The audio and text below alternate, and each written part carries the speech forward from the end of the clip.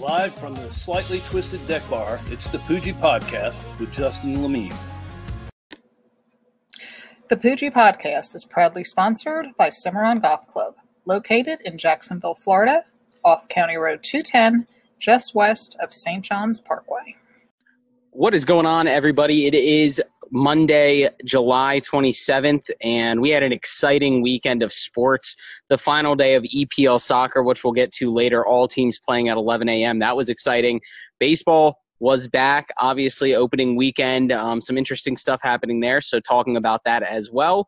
And a big story out of the NFL, and no, this does not involve coronavirus. These are the things I want to talk about, so let's talk about it.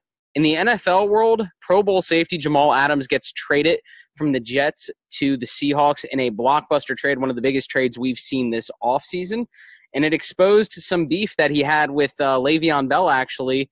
Jamal Adams, I guess, courted Le'Veon Bell into New York, said all these great, wonderful things about the city and the organization, only to kind of turn around and talk out of the other side of his mouth and want out of New York as fast as possible. So Jamal Adams got what he wanted, and he is now with the Seattle Seahawks, and it makes me wonder, does that type of trade make the Seahawks any more of a favorite in the NFC? You'd have to believe so, but to be honest, the Jamal Adams trade doesn't really affect the Seahawks standing as much within that conference. Yeah, it's a great conference top to bottom with the Cardinals now on the rise. Obviously, we've seen what the Rams can be. We've seen what the 49ers are with Jimmy G.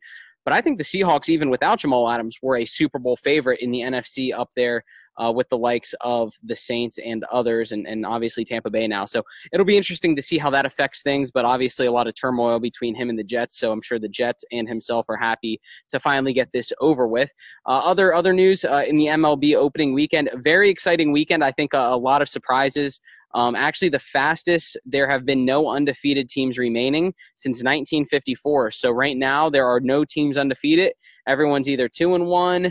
Everyone's either 2-2, 3-1, whatever it is. There are no unbeaten teams in the MLB. Fastest that's happened since 1954.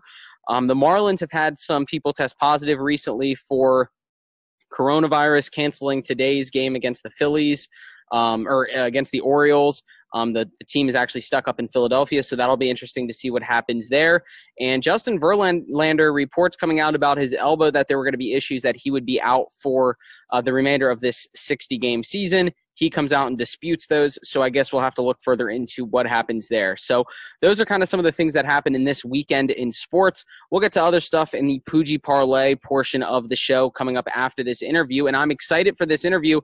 It's part 3 of the 4-part series, Back to Sports, and today we have NBA basketball. I know a lot of people have been waiting for this. I have my NBA panel with me, so excited to talk about maybe some of the expectations of the NBA bubble, what to see from some of the teams and some of the players, and just overall what the sense is from a lot of the fans entering into these games coming up this weekend. So sit back, relax, and enjoy this interview brought to you by Strings Sports Brewery. And be sure to stick around for the Poojie Parlay presented by Shore's Pub Mandarin portion following. So thanks for tuning in and enjoy. Yes, as always, thank you to Strings Sports Brewery in North Jacksonville on Main Street, just north of downtown. They do a fantastic job there, as always. So thank you to them for supporting the podcast, as well as Cimarron Golf Club and Shore's Pub Mandarin, always doing what they can to support the podcast. But last week, I brought you some Sports is Back content. We had baseball.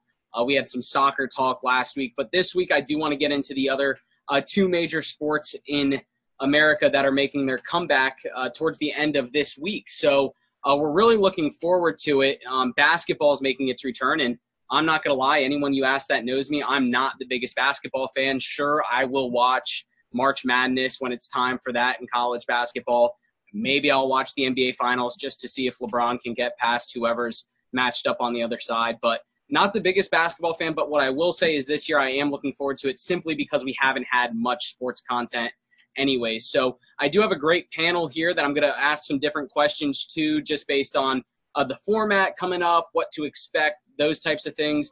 So I do real quick want to jump into a buddy of mine, Zach, who was actually on an episode previously talking Miami Dolphins. Well, here he is to talk some Miami Heat basketball, which I know he's excited about because the Miami Heat are right in the thick of it, and they have a great young team. So, Zach, from your standpoint, what are you expecting to see from the Heat coming out of this quarantine, and what their performance is going to look like, I guess almost in a broad sense, for any team coming out of this quarantine? So first off, thank you for having me, Justin. It's an honor to be here on the basketball podcast. You know me, I love basketball, so pleasure to be here. But yeah, to come out of the quarantine and the broad spectrum of everything, every team, it's going to be very unique to see how these guys play.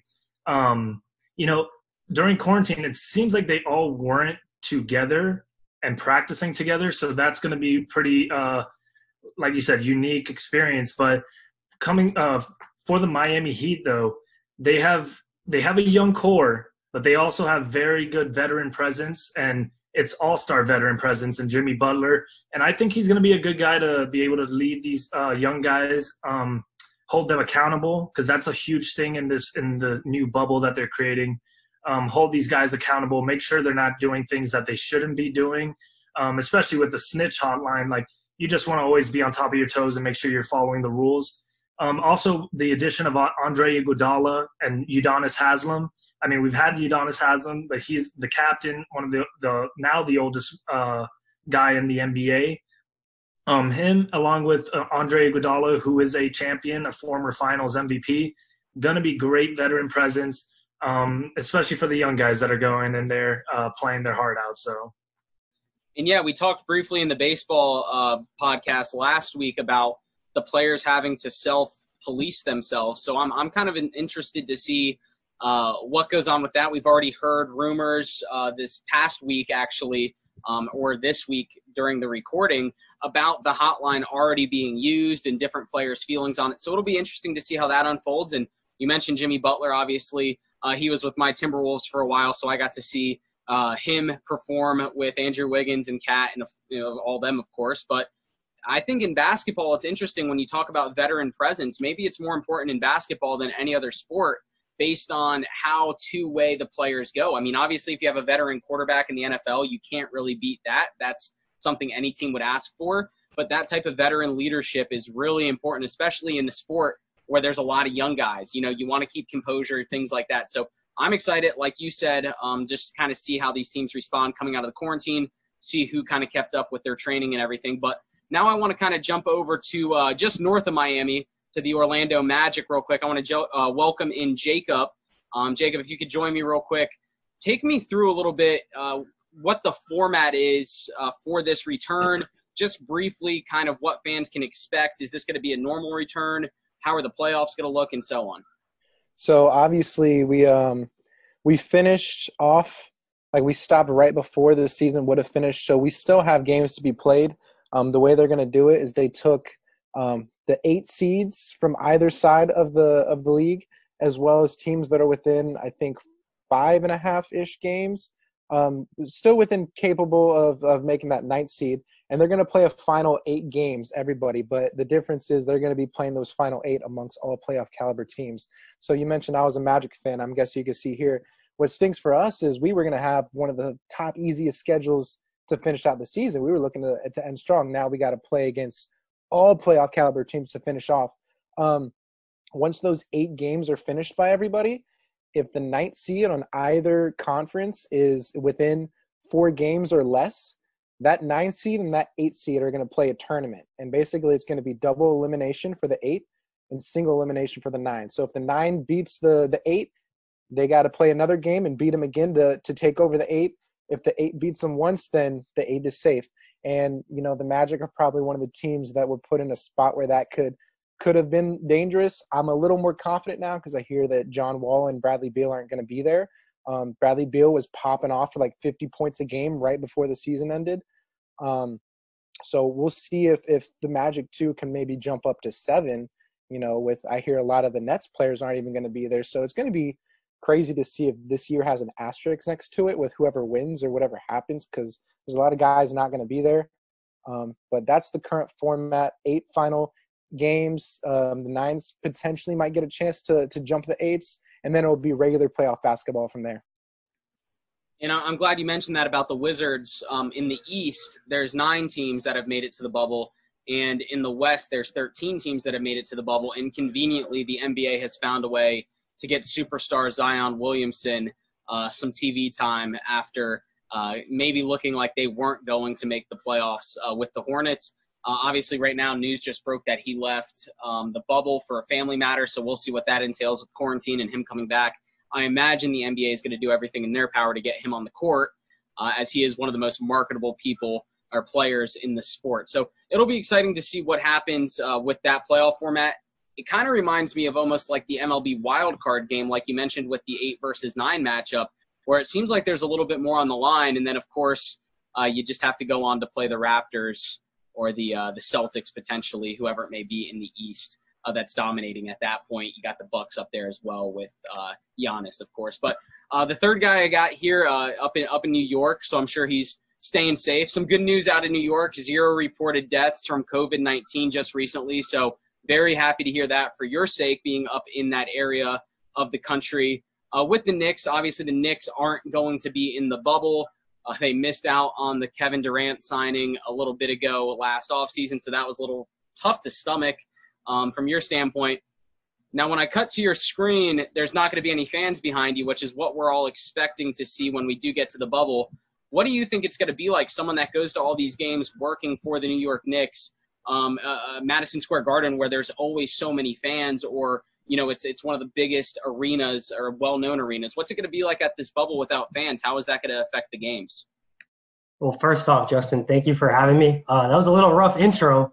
Hit me in the heart a little bit, but it's fine you didn't mention Kyrie or Zion. I'll take it from there. But it's going to be different. I mean, especially at MSG, just seeing people all the time. I know it's kind of hard to believe with the way the team's performing, but I mean, we have fans coming in and out just being right above Penn Station. It's easy for commutes and things on that end, but I mean, at the end of the day, safety is always going to be the number one concern for everybody. I would hope so in the United States.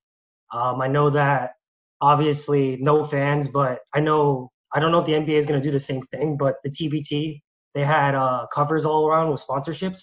I'm not sure if the NBA is going to do the same thing, but essentially I would picture it. But also going back to safety, at the end of the day, with this bubble, I truly feel like it's more safe than what the MLB and NFL are going to do with travel restrictions. They are strict. As Zach mentioned, the snitch hotline is a big thing, just keeping people accountable, and it's already been used. So, I mean, at the end of the day, safety is the number one concern over there. I think Adam Silver has done a great job putting this together, and I do feel like it's going to work at the end of the day. Obviously, you're going to have people as Zion. I mean, stuff comes up where you have to leave, get tested, and things on that end. But keeping everybody with no coronavirus in the bubble, and as long as they do safety protocols, I really feel like it's going to be safer than any of the other leagues, what they're doing. Yeah, and you look at it, you look at the return of sports. Hockey took the bubble approach as well. The NFL opted not to take that approach. Sometimes I think that they think they're too big to fail, and they don't think they need to play by the rules as everyone else does. And then baseball, of course, is, probably the least contact sport out of those 4 sports. They're coming back and playing in their home ballpark, so we'll see what happens there. But you did mention Adam Silver and the job that he's done with the NBA. Zach, I want to bounce it over to you real quick. When the NBA kind of announced this plan, I guess, back in May, I think is when it originally kind of started getting talked about, it really seemed like there wasn't too much time between initial discussions and the time that this deal finally got set in place. At least not too much time compared to baseball that dragged their feet as long as they could. What do you think that's attributed to? Kind of what are your thoughts on that? All right. Well, so when it comes to basketball, I definitely would say with the NBA, they do have probably the greatest leadership team. I mean, you see it from Adam Silver. He's just very progressive, very player first. He's player oriented, looks out for the players, in my opinion, more than the other commissioners of the major sports in this country. I mean, I don't know much about the NHL, but when you look at the MLB and the NFL, Adam Silver definitely tops the ranks of those commissioners. But also, when you compare the NBA and NHL, you have a lot more international players than the NBA, so it was just probably a lot easier to get them all to agree and all to make it the logistics behind it was just easier. You didn't have to worry about so many players coming over back from Europe, from other parts of the world. And, I mean, you see it with the NBA. They had Nikola Jokic, one of their superstar international players, who he even had trouble getting over here to get to the bubble. So I think that was a huge part, that the NBA doesn't have as many international players as the NHL and didn't have to take that into consideration. But overall, I definitely would have to agree with Richie that, the bubble is going to be I think it's going to be very safe, especially if these players are held accountable. And some people don't agree with the snitch hotline. I'm actually in favor for it, because I do think we have to consider everybody's health, and you don't want these players to go breaking these rules and then going back home to their if they get eliminated, they go back home and get their family sick and all that. So I agree with the bubble, and I do think Adam Silver's done a great job with it so far. And now, Jacob, I kind of banking off of what he just said, or what Zach just said, some players have opted in all sports, I think, to maybe just sit out and say, hey, I'm just going to call this season a wash. You already mentioned with Bradley Beal and John Wall with the Wizards. What are your opinions on players opting to sit out? I asked this in the Back to Baseball podcast last week. But what are your opinions, I guess, on players opting not to participate? And should they be criticized by the fans of the teams? I mean, at the end of the day, like Zach said, I agree that Adam Silver is probably the best commissioner currently in sports, at least that I know of. And I think he's put a good plan in. But at the end of the day, if a player is not comfortable, this is a global pandemic we're talking about. Like, he's a player in this league, but if he feels it's his, obligation to not be a part of it, and he wants to keep himself and his family safe, I mean, I'm not going to hate on him for it. I know, like you said, the two guys from the Wizards, I know people from the Nets aren't going to be there. I think Victor Oladipo, the Pacers, is not going to be. There's different guys. So it's like, I'm not going to criticize a man for making a decision like that when there's like a global, pandemic, like killing people around the world. I mean, I think they put a good plan in place to avoid people, as long as they follow the rules, from like spreading anything or catching anything. But like I said earlier, I think this year might just have that asterisk next to it. So, I mean, if they weren't a part of it, it's just going to be a year that we get past and we move on, and, they're going to take their own health in consideration into that. And yeah, you mentioned that, just kind of move past this year and move on. Shaquille O'Neal came out a few weeks, maybe a month or two ago, and said that, just kind of, hey, let's just totally scrap this season. Let's just get everyone healthy. Let's just get back to normal, or as normal as can be, and return for the 2021 season and see about getting all players back to healthy with fans in the arena. So who knows what's going to happen there for next season even. Let's just get through this bubble life, I guess is what they're calling it. And then, Richie, for you, Jacob mentioned the asterisk next to the maybe the finals champion, whoever it may be. Do you think coming out of this quarantine, there's a chance for maybe some of these 6 or 7 seeds to make a bit of a run, simply based on some superstars maybe not participating, maybe some rust still being, on the skin, just kind of shaking it off throughout the first few games? What's your idea of that? Or do you think it's going to be pretty much chalk moving through into the playoffs, into the finals? I honestly think that with everything going on, it's the exact opposite. I don't think there should be an asterisk. I don't think there's anybody ever remembers, 55 regular season wins that I don't remember. Was it the Heat that they won a championship win during the lockout year? Nobody remembers that. I mean, people are obviously going to remember this, but at the end of the day, when we talk about superstars, you still got the top players playing, essentially. Kyrie, KD, they weren't going to play in the playoffs. They were hurt. Bradley Beal, I mean, he was injured. It wasn't because of COVID. And then Oladipo's still in the bubble. He might actually play. Zion's going to be, God willing, Zion, hopefully, with personal problems, he'll be back.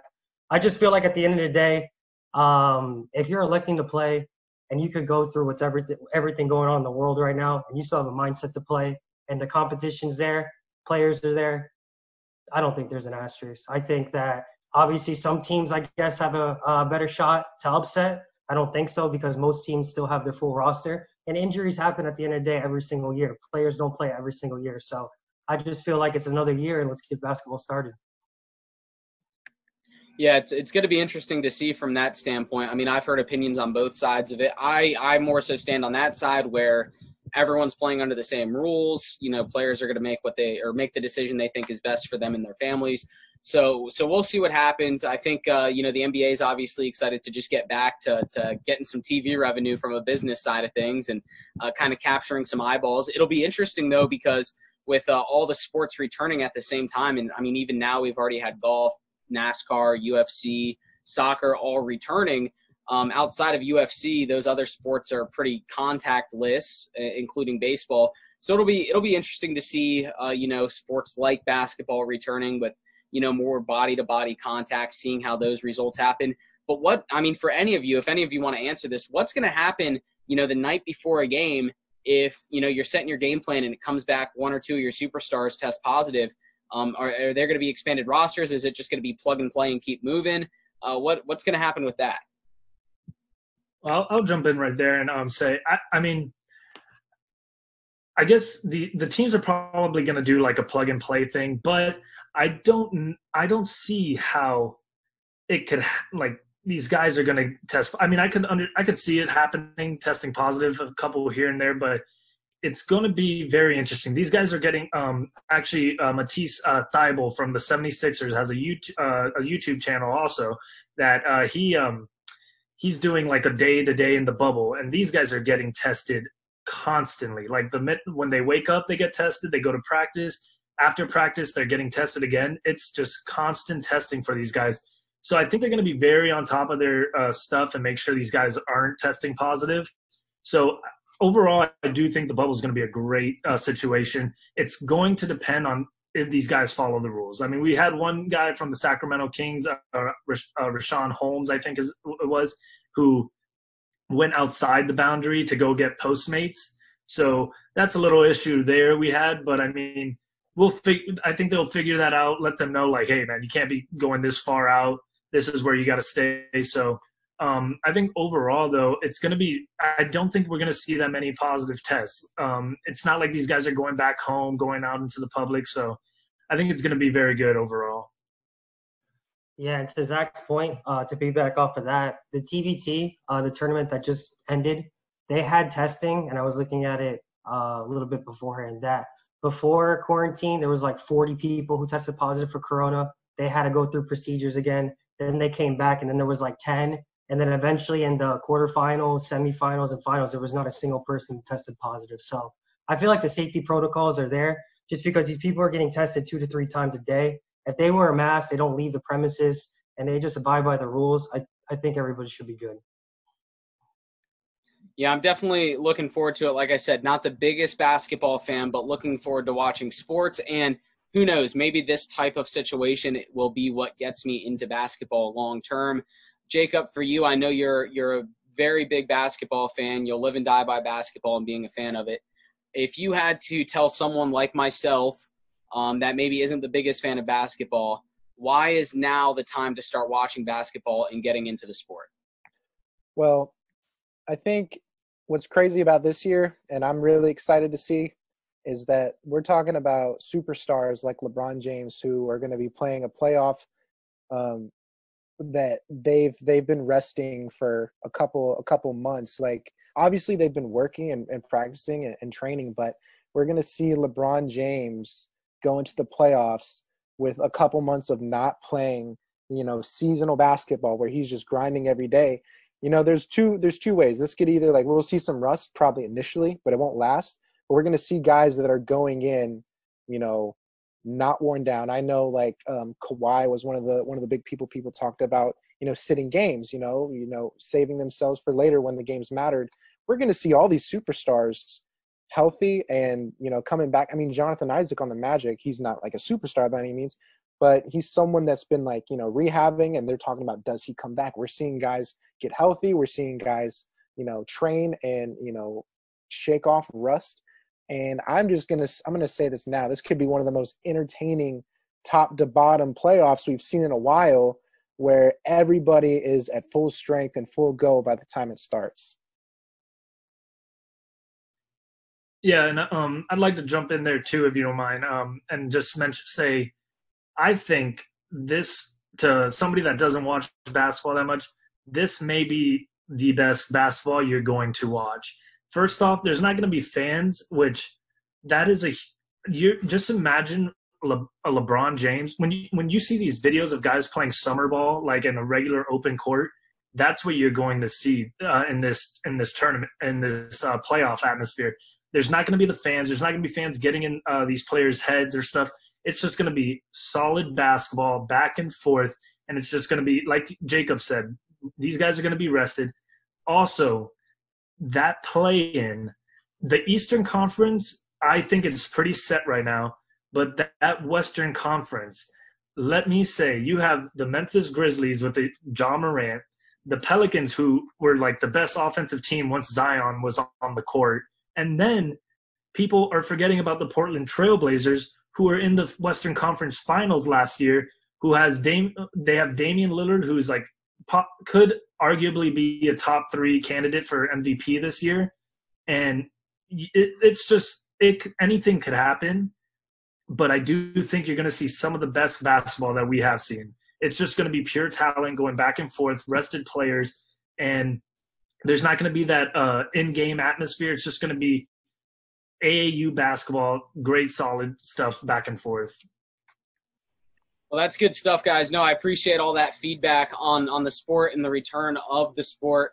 I know for me personally, I'm looking forward to maybe getting some Taco Fall action, get him out there on the court, get him some playing time. Let the world see Taco, right? That's what we got to get the exposure up to. We got some Taco Fall action. So I appreciate it again, guys.